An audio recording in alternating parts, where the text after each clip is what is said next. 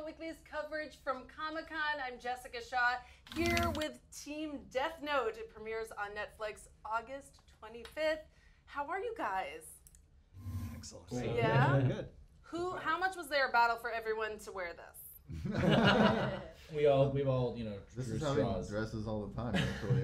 Yeah, I mean, fair. Wear what? Well, just like cufflinks. Illuminati gang. That's right. So Death Note, for people not familiar, it's about this kid who comes into possession of this book with powers, and whatever name he writes in it, that person will die. So with the good intentions, he figures, I'm going to rid the world of criminals and just write down these super bad guys, and then they'll die, and things don't go so well from there.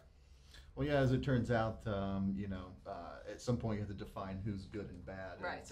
And, sometimes when you leave that up to a high school kid, it doesn't always come out, with the best results. And his girlfriend, Margaret, your character, she's not into his plan. Like, there's some conflict there about how he should approach that, right? Yeah, I think Mia has a very, black and white, has more sympathy at the end of the day than Mia does.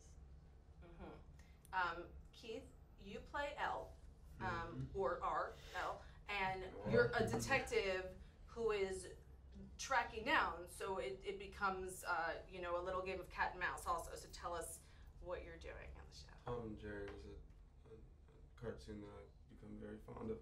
It's interesting to me to look at the cameramen here and wonder what they must be thinking. And that's a very interesting thing. But what did you say? What do you think they're thinking? Well, I can't tell if they're very interested in the content or if they're trying to maintain focus. I think if I move and shift, I can get a better sense. Well, one's smiling now, which I find very cool. I wish you guys were catching this from my angle.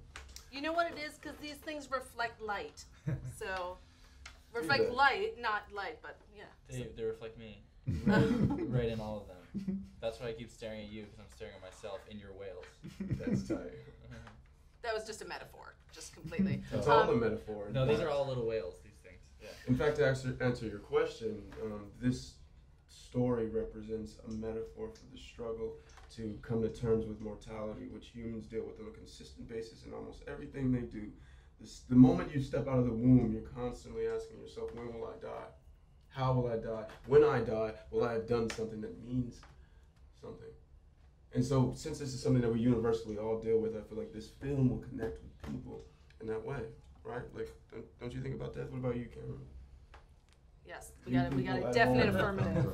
Yeah. So let's talk about it. Okay, Masi, let's talk about it. You're Yes. a producer and you are in the movie as well, but I've heard Very it's a small. secretive role. Like, what can you tell us? Well, you have to be watching the movie very closely, because I'll go and disappear very quickly. But no, it's a cameo. It's a kind of homage to the original editor of Death Note, and who's been working on this project for a long time. So it's fun. It's in L's initial appearance scene. As well. He's so cool. I was very fortunate to have him on set. He was a very great inspiration and very, very helpful and awesome and cool, and a great actor to work off of as well. So Yeah, he's done all right for himself. yeah. So how familiar with you guys? I mean, I assume you guys were fans of, of the series. I read somewhere 30 million copies in print. I mean, when you have something that has such tremendous popularity, what kind of, do you feel that pressure weighing on you, or? Well, first we bought, 30 million copies of it. It seemed like it was really popular, and then we went from there. No, I mean, obviously, you feel a lot of pressure, because you don't want to let anybody down. But ultimately, it's a property that's been adapted a whole lot of different times. And Right. so for us, it was about doing something kind of completely new within the sort of framework of the familiar Death Note. And tell us about that. Like, how do you make it new when it has been adapted and it's such a visual? The original is so visual. What was your goal with it as far as the look of it and everything? Yeah, well, I mean, to me, like it was about taking these guys and letting them kind of do something new with those characters, and you know, and putting it in a new kind of, you know, framework within, you know, the stylization of it. You know, like there's a lot of kind of 80s, you know, kind of almost Heathers type of feel to some of the movie, and you know, it's a film that kind of defies a lot of genre conventions, and you know, plays with those kind of things, and you know, and I think that's where the difference is between this is and the original material, is that this is much more about, you know, it being kind of a standalone movie in its own right. You know? Well, is it for sure standalone? Do you kind of eye this as like doing more and just Well, I think the best way to do like a sequel to anything is you make a really good movie, and you know, so that's what we did, you know, first and foremost, you know, with the idea knowing that, you know, hopefully we would be able to let these guys cut loose and do some more in the sequels, because we definitely know where we would go, and you know, initially this was pitched as a, you know, as a series, you know, and but you know, our job, you know, first and foremost was to try to make the best standalone feature as possible.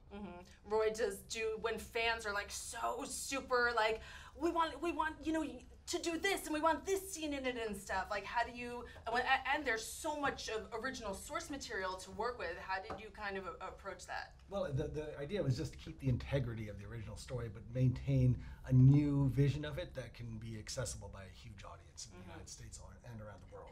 So it's always like Adam did his version of it, because there is another Japanese language movie, Japanese language TV show, Japanese language anime, so this is just a new version of it.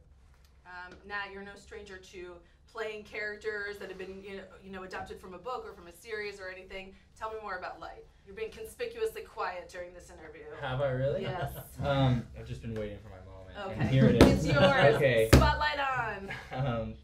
No, as soon as I got the role, I mean, I was super excited because I had heard about the Death Note manga and I had watched some of the anime, and then, but really I was mainly excited because Adam was attached, who I was a big fan of, and I loved the script. And so then once I got the role, I went back and really, you know, delved deep into the anime and the manga, and I originally thought you'd have to be a real sociopath to have a Death Note and kill people with it, but I made my own Death Note, and surprisingly I started writing name after name after name after name, and I was like, so maybe either I'm a sociopath as well, or it's just, you know, or it is one of those things that's kind of this wish fulfillment thing that I think anybody can really relate to. So I think if you were to give out Death Notes to everybody would be like, I wouldn't think of a bunch of names, and then suddenly, you know, at least 10 to 12 would roll off the pen pretty easily. I love that. That's so interesting that you did you actually do that? Just be like, I can think of a few people that I would off, but then you don't necessarily think of the implications. No, and like how that weighs on someone. You kind of start getting excited about the power.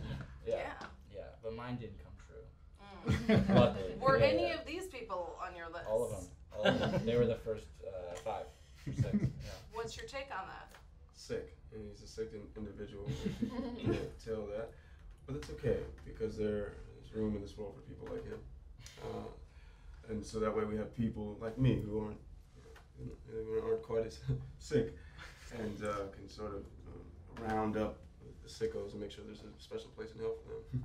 I like it. Well, I'm very much, it's like, how creeped out am I going to be by this film? Like, from 0 to 10. You know, if you're creeped out by Nat, then definitely 10. All right. Are you creeped out by me, Adam? Well, I mean, I'm standing behind you. He's been like doing little bunny ears over here the whole time. True. Death Note premieres on Netflix August 25th. Thank you guys so much for joining us. Really looking forward to it. We'll be back with more coverage from Comic-Con.